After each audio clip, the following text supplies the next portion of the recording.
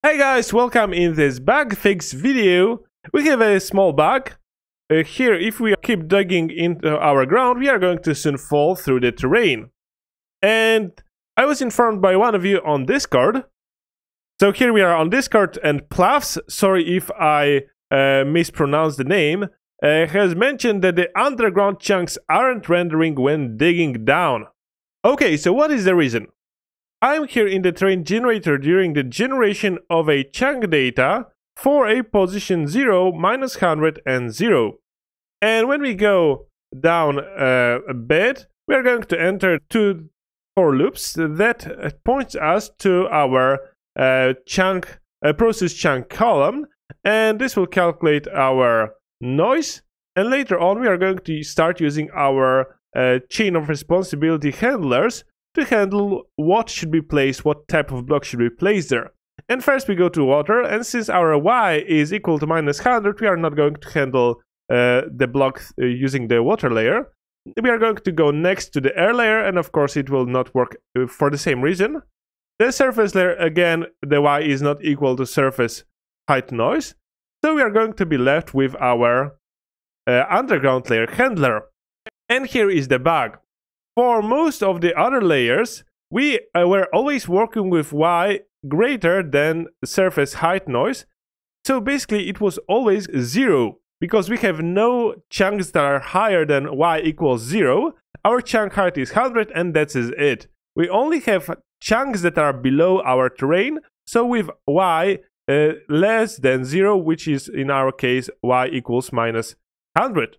And we have always taken into account that our position is always in the chunk coordinates because y was equal to 0. But in our underground layer handler, there is a bug. Sorry about this. I have taken it into the same thinking that y is also in the chunk coordinates, but it is not true. The x and z coordinates are in chunk coordinates, but y is -100, and chunk coordinates are from 0 to chunk height. So what we need to do is basically in all the handlers that are going to handle the underground chunks, we need to ensure that y is calculated from the world position to the local chunk coordinate space. And how we are going to do that? Let me stop the debugging process, and we are going to basically subtract from this y minus chunk data dot world position dot y.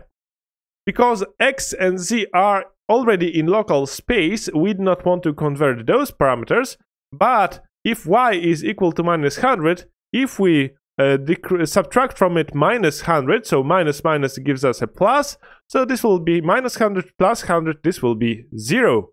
Now if this will be higher, so it will be -90, we are going to add to -90 100, so we are going to end up with value 10. So again, this will be always in the chunk coordinate system.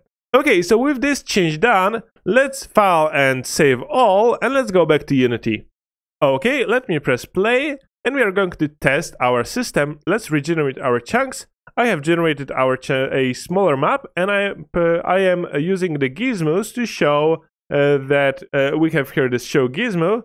So this allows us to show our chunks. So our underground chunks were created and those are there, but they were set to have blocks of type nothing because of our bug. Right now, we can simply keep on digging. And as you can see, we went a bit underground. And we can keep on digging in any of those sides now. And we should have those chunks still working perfectly fine, and we should be able to simply keep on digging in this way, and new chunks should be generated. Now we have still this bug of the camera clipping through our mesh, but beside this, our system now should work fine. And as you can see, we have now gone to this chunk, and if we keep on digging, the next one, as you can see, was generated fine, and we can still keep on digging and go even further, and the next chunk should be generated as well, because all of those blocks are now set to be of type dirt, so we can keep on digging underground with no more problems. Okay, Thanks a lot again to Plavs for letting me know about this bug. In the next video, we are going to start working on our biomes, or on adding another biome so that we can have a sand biome as well as our grass biome near each other. And I'm going to show you how you can add this, and later on you can probably add more biomes to the same system. Okay, see you in the next video.